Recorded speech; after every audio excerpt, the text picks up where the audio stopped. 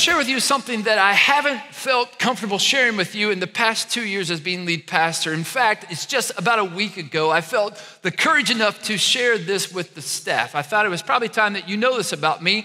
When I was 16 years old, I failed my driver's test.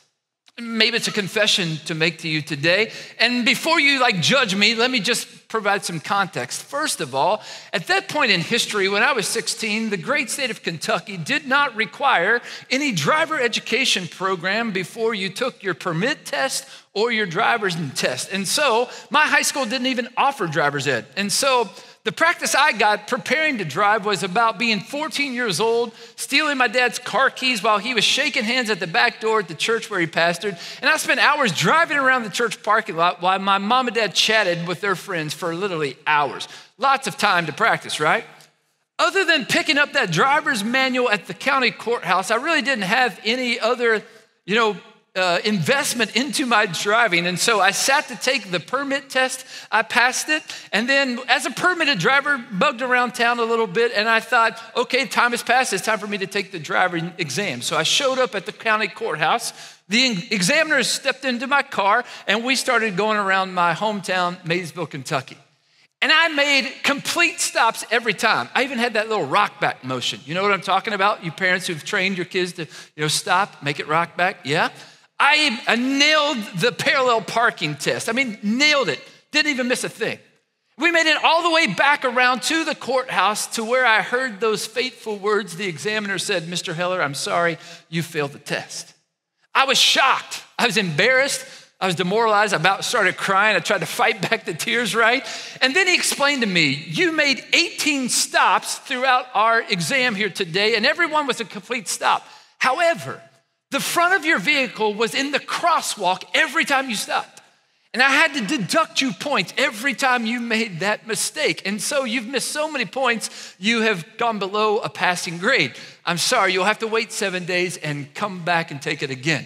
And I made that walk of shame to my parents' car, got in. And 7 days later, I showed back up, same courthouse, exact same examiner. He hopped in the car and we made one quick trip around one block of my hometown that time. He headed back to the courthouse and he said, "You've got this. You've learned your lessons. Congratulations." I was elated, right? I wish the story stopped there. But in 2006, I was living in Louisville, Kentucky, and I moved to Noblesville, Indiana. I was not aware that the state of Kentucky and state of Indiana do not have reciprocal relationship when it comes to a motor operator vehicles license. And so I showed up to exchange my Kentucky license for an Indiana license, and the lady behind the counter said, "Do you want to take the test?" I was like, "No, I've got a valid driver's license." And she said, "Well, to get an Indiana license, you have to pass the test." I was like, "Can I do it now?" Feeling real confident. And she said, "Sure." So I sat down to take the test. Right before I did, I made the mistake of calling my wife and saying, "Honey, we actually have to take a test to get an Indiana license. Do you want to do that?" She said, "I'll be right over." Well, before she got there, I started working my way through the test. I saw her come in out of the corner of my eye. She started her test. I took my completed exam up to the counter. The lady graded real quick, looked up at me and said, "I'm sorry, you've failed the test." I said, "You've got to be joking." And she said, "This is no joking matter." I was like, "Listen, Missy, you're like 20 years old. I just want to," I tried not to embarrass myself, my Savior, my family, any of that, right? Okay. So I made the walk of shame this time out to my car. I thought I'd stick around and maybe comfort my wife if she had had the same experience, right? Mistake number 2, she came out bearing her Indiana driver's license, right? Passed it the first time. So I went home with a little driver's manual from the state of Indiana. I crammed for a week, went back. And I want you to know I am a licensed driver here in the state of Indiana. Have been since 2006, right? Yeah, thank you. Yeah. That's shameful, Here's what I realized. For way too long in the church, we have talked about following Jesus, but we've kind of let people figure it out for themselves. We talk a lot about the difference that Jesus makes in our life. And some people seem to have this really close, intimate, life-giving, fruit-bearing relationship with God. And maybe the rest of us feel like we don't, or it seems like quite a bit of struggle to experience what they have. Well, today and over the next 4 weeks, like never before in the life of this congregation, we want to help every person who calls Crossroads home, or for that matter, any person who's interested in following Jesus, know exactly how to do that. We want every person in this congregation, anybody that we would have influence on, to be able to experience a relationship with God that is intimate and deep and loving, that is life-giving and fruit-bearing. And God wants to have that type of relationship with us. You see, from the very beginning of creation, God designed and desired to have a relationship with us. When he made Adam and Eve and placed them in the beautiful garden, he wanted them to enjoy all that he had made, but he also wanted to enjoy them. He wanted to have a relationship with them, and he did. Genesis 2 and 3 talk about God coming down and walking in the garden in the cool of the day. And we assume that it was with Adam and Eve because one time he went looking for them and he couldn't find them. They were hiding. Why? Because they had sinned. They had disobeyed God, which is basically the definition of sin. They had chose a different path than what God had offered them. And because of that, the relationship between God and mankind was severed. And it had to be reconciled. The rest of Scripture is one story of the reconciliation mission that God has been on to restore the relationship that we can have with him. When Jesus came to our planet, he came on mission. And Jesus' mission was to restore the relationship between us and God. We believe all that Scripture teaches about Jesus, that he is fully God and he's also fully man, that he is perfect in every way. And because of this, he is capable to restore the relationship back between us and God by taking the punishment of our sin and dying on the cross in our place, and then resurrecting from the grave. And because those things are true about Jesus, he can mediate this relationship and restore our relationship back with God. It allows us to live in victory here on earth, and also to have confidence in a restored fellowship with God, our Heavenly Father. We are now friends with God and his children. We're co-heirs with Christ because of all that Jesus has done for us and is doing in us. This restored relationship comes with privileges, but it also comes with responsibilities. The mission that God gave Jesus as the Son involves us because we are his children as well. We've been invited into God's mission. We've been adopted as his children into his family, and we're commissioned to carry out the exact same mission that Jesus had here on earth. We help people experience a relationship with God, being reconciled through Jesus. A relationship that is deep and intimate and loving. It's life-giving and fruit-bearing. Listen how Paul describes this in 2 Corinthians chapter 5. He says these words: if anyone is in Christ, the new creation has come, the old is gone, and the new is here. All this is from God, who reconciled us to himself through Christ and gave us the ministry of reconciliation. That God was reconciling the world to himself in Christ, not counting people's sins against them. And he has committed to us the message of reconciliation. I think mission is rooted in the identity of God himself. God is on mission, and Jesus embodied that mission when he came here to earth. Scripture teaches us and challenges us as Christ followers to join the mission as well. After arriving back at Crossroads in the summer of 2019, the elders and I fasted and prayed, asking God this question: God, would you bring clarity and unity around the vision and mission and strategy that you have for us as a congregation? And in September of 2019, the leadership team at the time, as well as our elders, we retreated together asking God this question: show us what it looks like to take the next steps in living out where you want us to go as a congregation. It's one of those moments in the past 2 years that I've seen God show up in a very deliberate way. As we prayed and considered God's mission and the opportunity we had to join him in his mission, our hearts began to really just resonate with the challenge of what it truly looks like. Something began to bubble up, and we came to this conclusion: joining God in his mission is best accomplished by truly emulating Jesus. John wrote in 1 John 2, verse 6, these words: whoever claims to live in God must live as Jesus did. The Amplified translation of the Bible says this: whoever says he lives in Christ That is, whoever says he's accepted Jesus as God and Savior ought, as a moral obligation, to walk and conduct himself just as Jesus walked and conducted himself. A lot of words to say the exact same thing. The goal in life is to live and love like Jesus.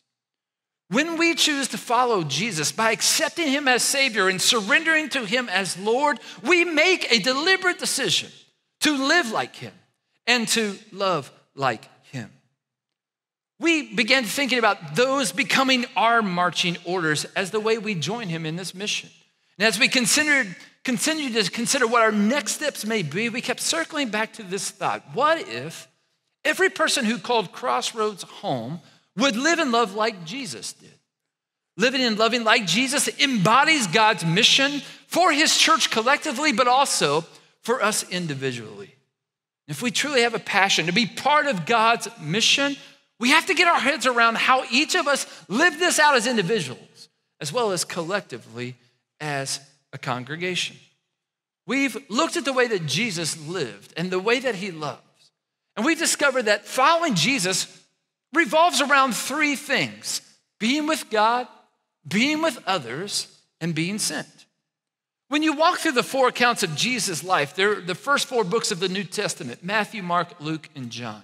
It is obvious how Jesus lived and how he loved, what was essential to him, how he spent his time, how he expressed his faith and trust in God, as well as how he interacted with others, how he served.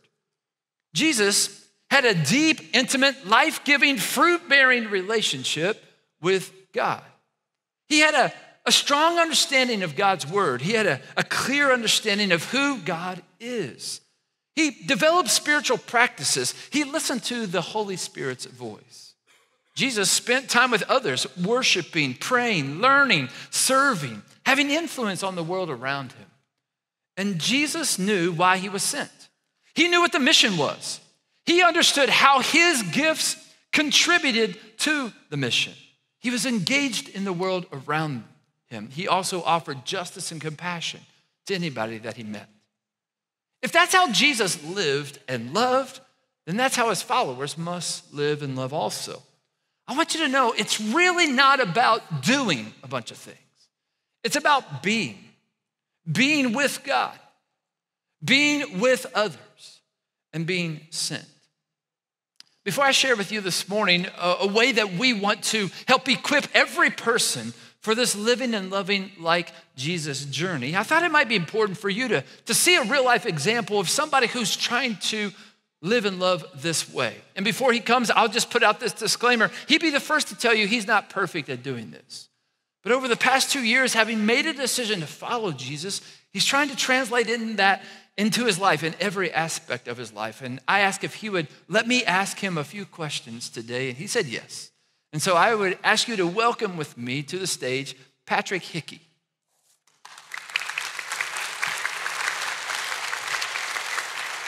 Patrick, thanks for spending some time with us today. I appreciate your willingness to do that. I'm just going to jump right in. I want to know what led you to make a decision to follow Jesus. So I grew up in church, but not in Christ. So I've used that line a lot, but it's taken from a book, Not a Fan, by Kyle Idleman. It's just all about like what being a devoted follower of Christ looks like. And for the longest time, I thought I was a Christian. I would have marked Christian on whatever box or whatever. But I definitely was not though. I grew up in church, went Sundays, Wednesdays, baptized as a teenager, but just didn't have that life kind of transformation because there was no relationship with Jesus. There was no point of surrender. So went to college and pretty young and impressionable, like a lot of people, didn't have any kind of foundation on me. So I started to live for myself. I did what, a lot of times what you hear, like create yourself, build your brand, do whatever feels good, that kind of stuff. And, I tried to create a life of happiness. We're all on, everybody wants to be happy. So, did that throughout my 20s and kind of just hit this breaking point. Like anybody that knows me or knew me, before Christ, knew that at that time I was extremely broken, and like this life that I tried to build kind of just came crumbling down. Things weren't happening according to my plans and my timing.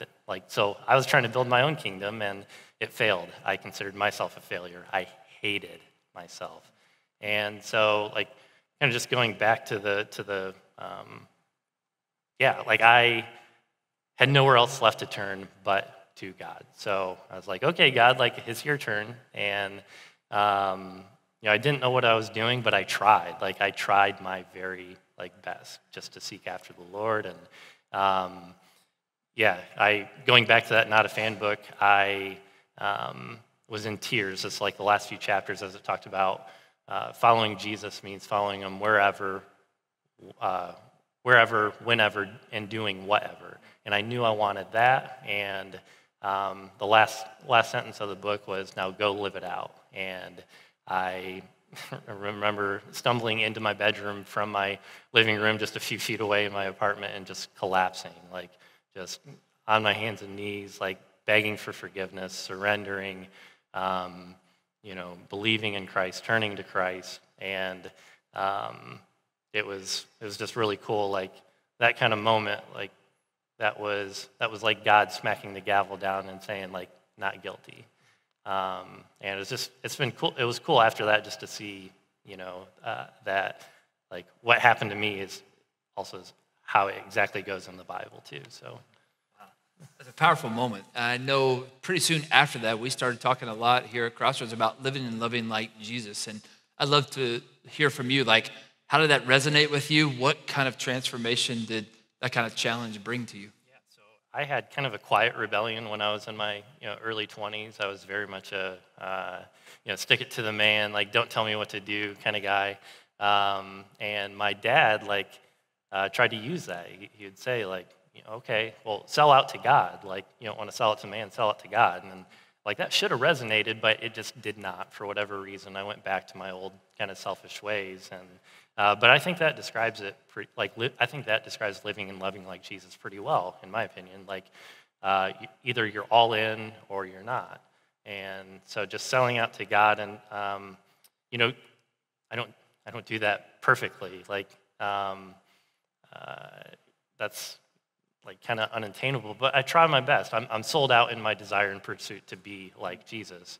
And so since I've become born again, just being more mindful and intentional about how I kind of steward my resources or energy. So from a time, energy, and money kind of standpoint, living and loving like Jesus to me has been, an everyday kind of conversation. There's gossip, there's whatever, there's kind of toxic, unhealthy relationships. So not really, just not engaging in that with friends, coworkers, whoever, and just basically turning small talk into meaningful conversation. Like, how can I encourage this person? How can I help them find purpose or meaning or contentment in where they are? And so, and then from an energy standpoint, just saying no to more things. We all know what kinds of things we should be saying no to, and it's a challenge for me because I said yes to a lot of things in my 20s, and that really helped, when it came to saying yes to Jesus.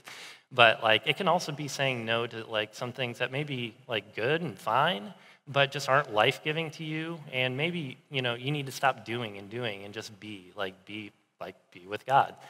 So just resting, and then from a money standpoint, I'm a spender more than a saver, and so it's been really cool just to rethink money, rethink the money that God has given me. How can I give it to somebody in need, or how can I bless somebody with a gift, a surprise, or just tithing, supporting missionaries and nonprofits financially. So those kinds of things it's just way more fulfilling to contribute than consume. So that's been really cool.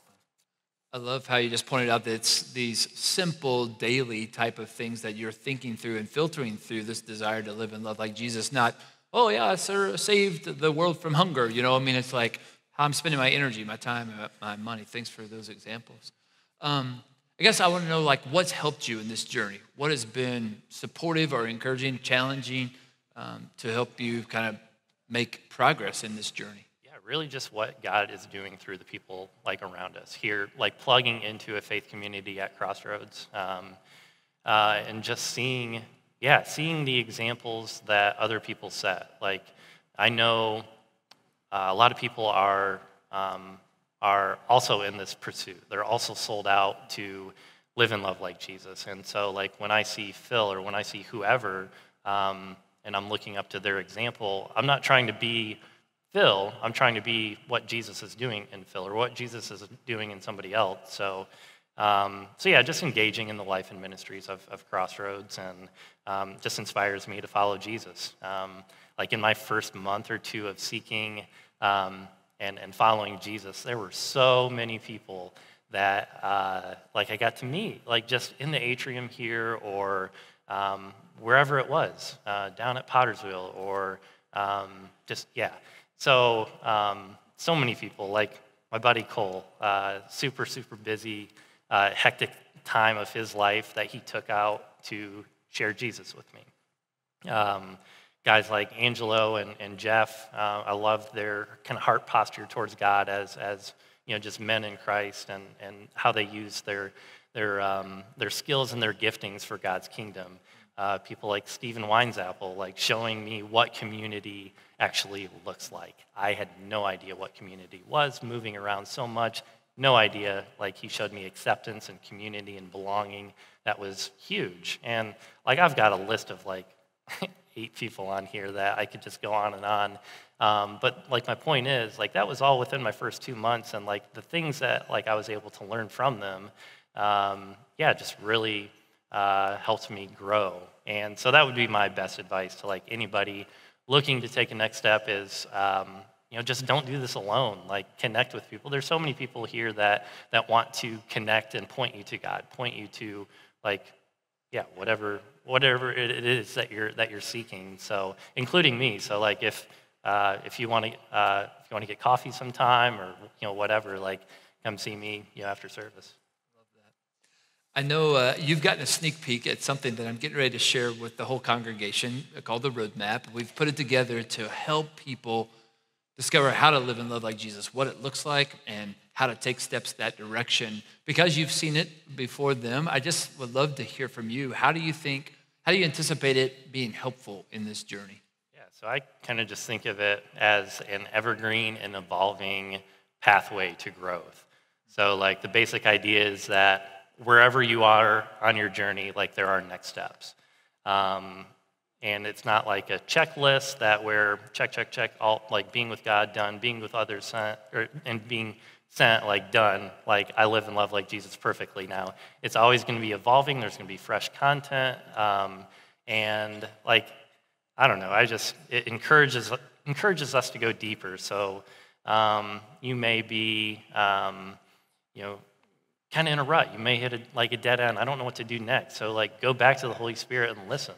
Or go back to that friend and ask for advice. Like, so yeah, just really cool. And I love the posture that it intends and hopes to foster within us. So just in that kind of like moving forward kind of way.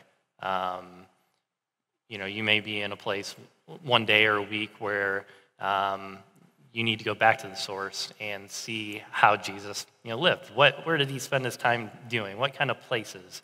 He ate a lot, so I think food's probably a big, big thing to do with living and loving like Jesus. But okay, so run with that. You make it a goal to be more intentional in how hospitable you are. So you have friends or neighbors or family or coworkers over to your house, and you have good dinner and good conversation. And maybe that leads you to being more intentional, going a step further and going into a neighborhood that you would never go to, or hanging out with people that don't look like you. So like, yeah, it's stepping into this whole journey and being who God created you to be. So yeah, I love that part about it. And like kind of just going back to the beginning, like building, it's all for building, God's kingdom and not yours. So, in building God's kingdom, that leads to fulfillment. That leads to joy and purpose and everything that we're looking for, happiness, freedom. It's all found in building God's kingdom and not our own. Well, man, I appreciate your authenticity. Just thanks for just being authentic. Thanks for also your humility. That means a lot to me. I thank you for your intentionality, how you're trying to deliberately follow Jesus in your life. And also thank you for your availability. On the front row is Patrick's fiance. They are getting married this Saturday. So on the week before his wedding, he said yes to being up here today. So thank him for his time. I appreciate you, man. And good luck. God bless your marriage too. Excited for you and Amy. Well, I hope by now you know my heart as your pastor. And I hope that you're beginning to understand who we are as a church and what's really important to us. And that is that we want to help every person who calls Crossroads home learn how to live and to love like Jesus. And we really believe that the roadmap that I'm getting ready to share with you will help in doing that.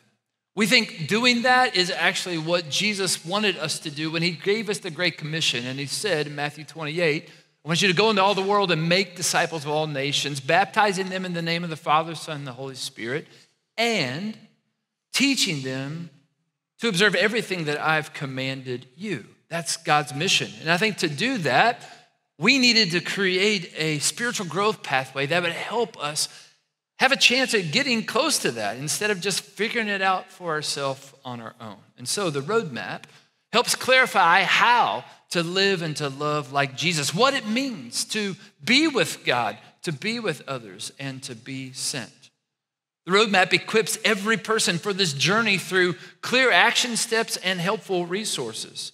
The roadmap is designed to help anyone who wants to follow Jesus know how to do just that. And the roadmap's designed with actionable steps that you can take in growing and living and loving like Jesus to experience this deep, intimate, life-giving, fruit-bearing relationship that God wants all of us to have.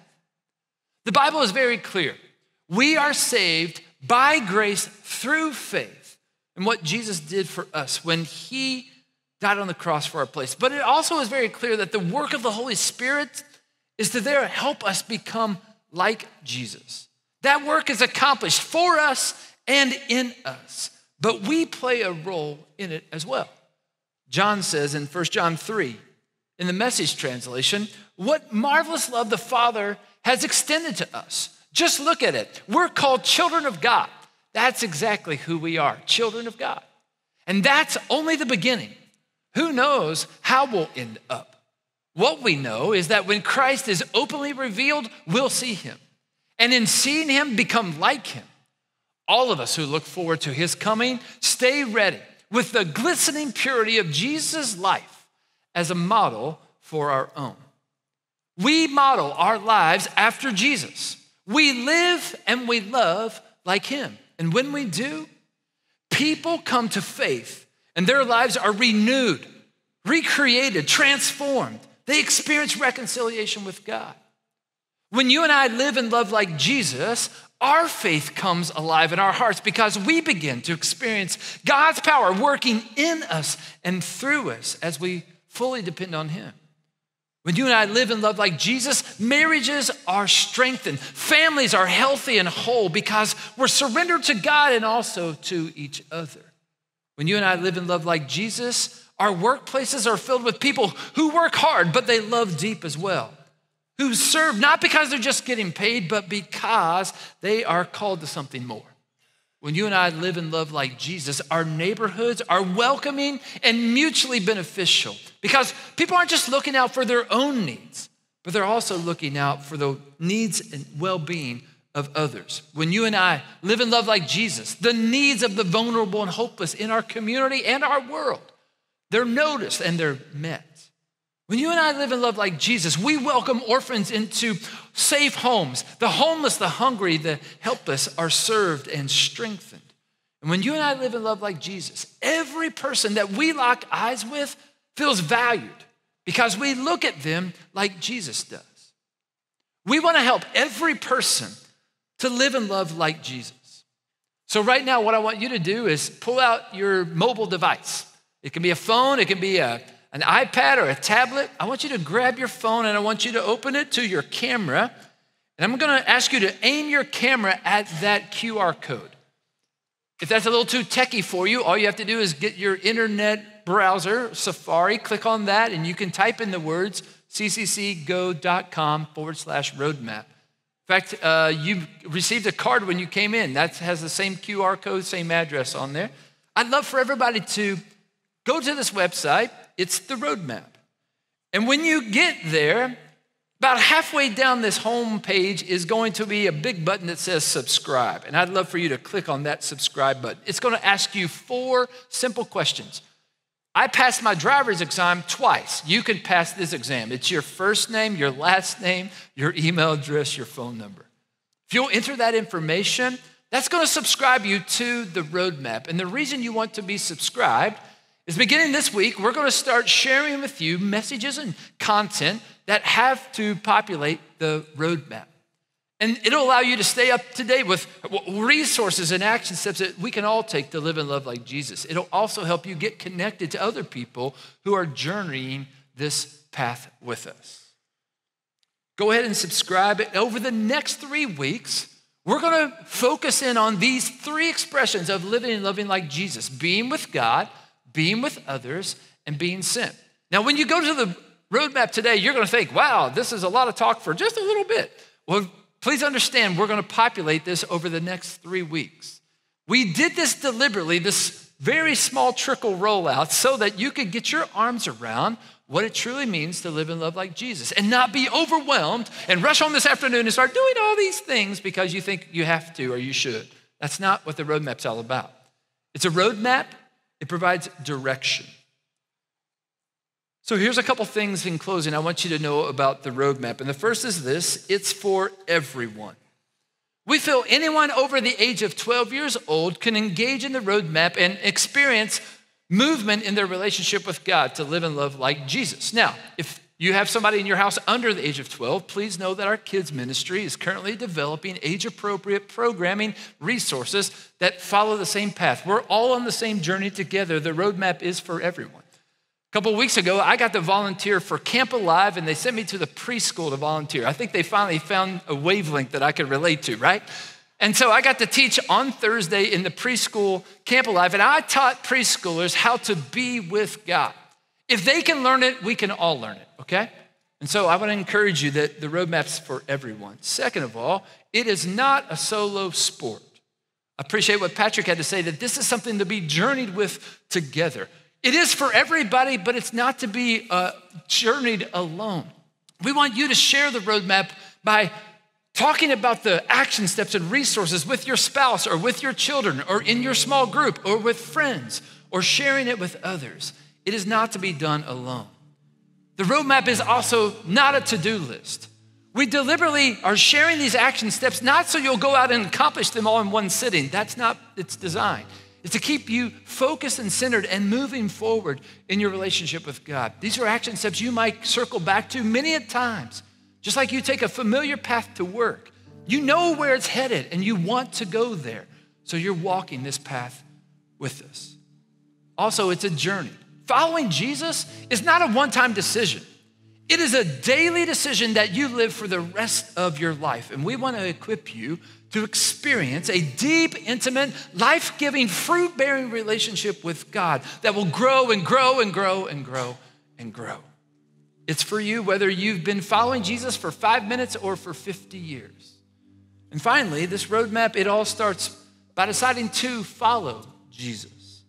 The beginning of this journey is accepting by faith that Jesus is who the Bible says he is. That he died on a cross as a savior to provide for you a way to be reconciled with God. And he resurrected from the grave to show that he is Lord over sin and death, heaven and earth. And by accepting him as your savior and surrendering to him as your Lord, you'll begin to experience life to the fullest is what he came to bring us. And you'll be so motivated by that you'll want to live and love like him. The destination of this roadmap is living and loving like Jesus. And we want the roadmap to help you on this journey by being with God, being with others, and being sent. If you're here today and you'd like to know more about who Jesus is and how to follow him and make a decision to follow him, the roadmap can help you with that. And if you want to know more how to live and love like Jesus and to experience this deep, intimate, life-giving, fruit-bearing relationship with him, well, the roadmap will help you with that too, by being with God, being others, being sent. My prayer today is that you would join us on this journey. Watch your life change to be more like Jesus. And also to watch the lives around you change because you're being salt and light in the world that God has placed you, whether that's your family, your neighborhood, your workplace, your friendships, maybe just people you meet along the way. God wants to do something incredible in and through you. We hope the roadmap will help guide you in that journey. Would you pray with me? God, I thank you that you wanted a relationship with us so much you created us, knowing that we would sin and just blow it all to shreds. And yet, because of that, you pursued us even more by giving up your only son so that we could be your sons and daughters. God, because of that love and grace that we've received for you, we want to live a life that honors you. We want to have a relationship with you. And God, I'm so glad you didn't just throw us out there and make us figure it out by ourselves, but you gave us your word. You gave us your Holy Spirit. You gave us Jesus as an example to follow. And God, I pray that you have been a part of every moment of making this roadmap a reality so that all of us could have that deep, intimate, life-giving, fruit-bearing relationship you've created us all for. And God, I pray that our lives would change to be more like Jesus. And God, I pray that the world around us would recognize and be influenced because of that. Not for our glory, God, but for yours. And I pray that through the powerful name of Jesus. Amen.